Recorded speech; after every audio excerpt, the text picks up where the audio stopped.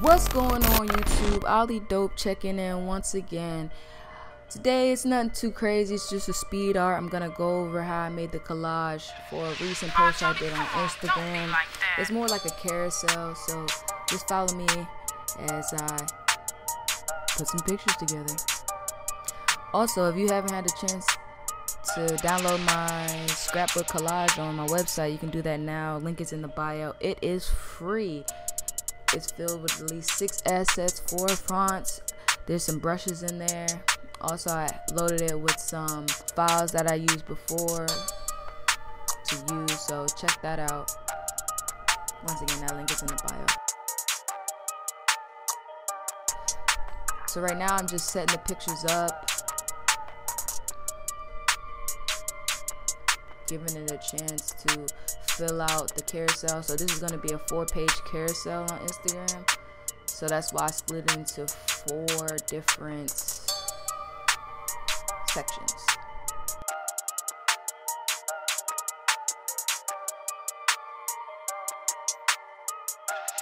Okay, now you see me, I'm just cutting out using the pen tool. You can use the lasso tool, magnetic tool, object select tool, whatever works for you. Sometimes I use it, depends on what I'm trying to achieve when I'm cutting it out.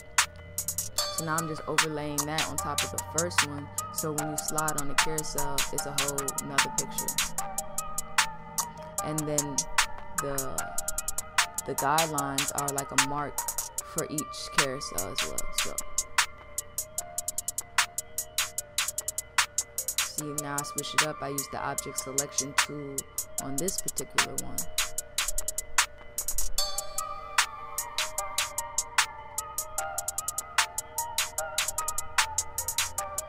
All I'm doing is pressing Command J, Control J, depends on what you want. I'm just duplicating this layer, the one I just cut out, 3 times. Everybody always asks me what that effect is. It's literally duplicate it 3 times, 2 times, and then just shift it over.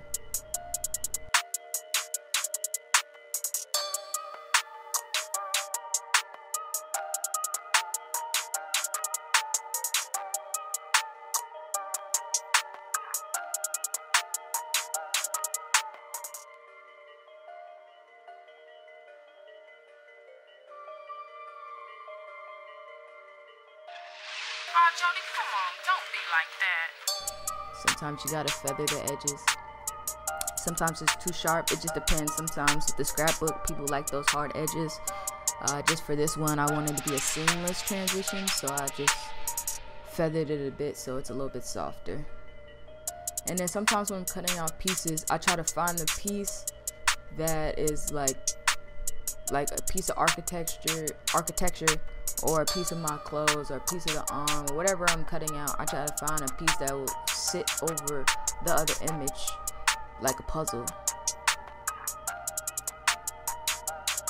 Sometimes I don't cut them out. Sometimes I place the picture like right in the middle. Just depends what I'm trying to have on the next page. See, this where I was trying something out, I wasn't liking how it looked. As you can see at the end though, I end up moving that piece over anyway.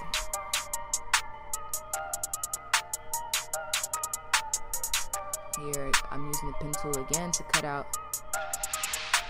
like I said, my arms, my thing. Like I didn't cut out all of my feet, all of my things. I just cut out a piece. Sometimes you can cut it all out, layered on top of each other. See, right now I'm trying to find out where I'm gonna put that piece at. See? And I end up just making it bigger and putting it behind.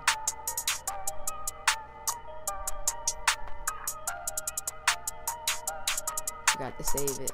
Make sure you save your work, because a crash is hurtful. Then sometimes you need to go grab other pieces. I went and grabbed the piece again.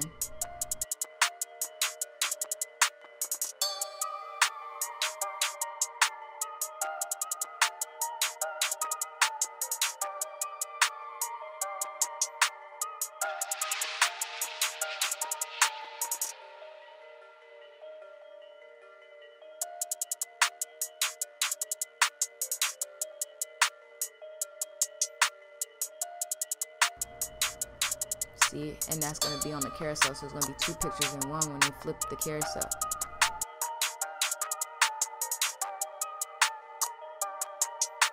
this, I'm just adding some overlays. Once again, got a free scrapbook collage kit. I got a free scrapbook collage kit in my bio right now, so you can check the description for a few overlays, things like that.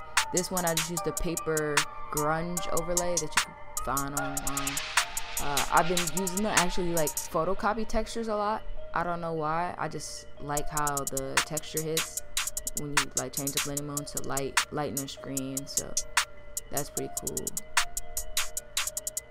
Now this one was just a simple, general, quick collage. Like I said, I think I'm gonna niche down on collages, but I might do a new one where it's like dark with more like effects on it maybe next time. So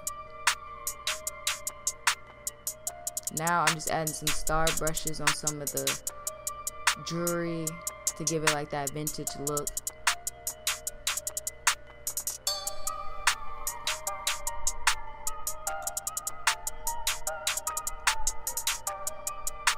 Also, I end up cutting out some more of the piece. And then once again, it's just Command J, duplicate it, and then I just put that in the middle. So it's like a smooth, like walking motion. Also, at the end here, all you have to do is command and group all your pictures together. Command J to make it a smart object. Make sure you go to filter gallery. Make sure your color palette set to black and white, and then just use diffuse glow if you want that vintagey feeling. Thanks for watching. Stay tuned.